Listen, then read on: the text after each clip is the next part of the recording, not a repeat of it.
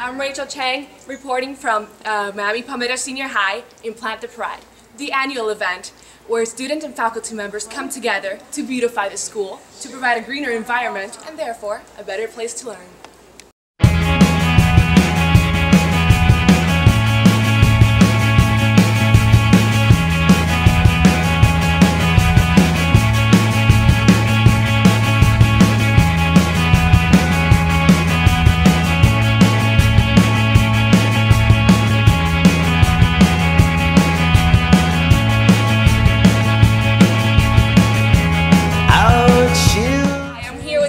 Ross, the sophomore class president.